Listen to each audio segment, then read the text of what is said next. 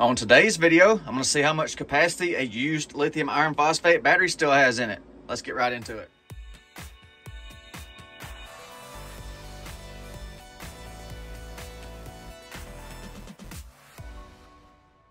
So I installed this Weize, whatever pronunciation you want to use for this brand, on 5/8/2024 in my camper system, my 12-volt RV rig. And I removed it from service exactly 18 months later, 11/8/2025. So the battery was in service roughly 18 months. Daily cycling, the percentage varied, but the system was always on and running, so the battery was up and down in state of charge and voltage. And this battery, when new, did not deliver 100 amp hours for note. This battery, when brand new, delivered 1,243 watt hours, so roughly 97 amp hours. I have a possible 100 when it was new. So today I'm going to find out if it can at least deliver that, or maybe with cycling it every day that all the cells balanced out and it's going to do better. We're going to find out. Charging the battery up before the capacity test. It looks like the battery got just a little bit over 14.4 volts before the BMS shut down and stopped the charger. You can see the charger stopped its charging sequence. So now I've got the battery connected to the capacity test rig, same setup I always use for consistency, the little energy meter and the alpha inverter to pull it down. The energy meter has been cleared, no energy has moved out of the battery yet. The battery is 72 degrees at the start of the capacity test.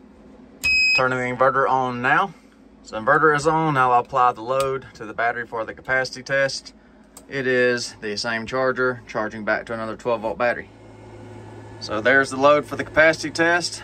54.5 amps, 680, 690 watt load on the Weize battery. All right, the inverter will be going off any moment now on low voltage.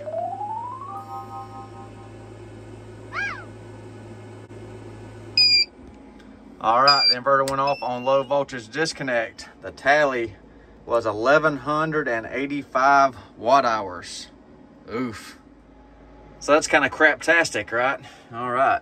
5/8/24 to 11/8/25 initially, 97.1 amp hours.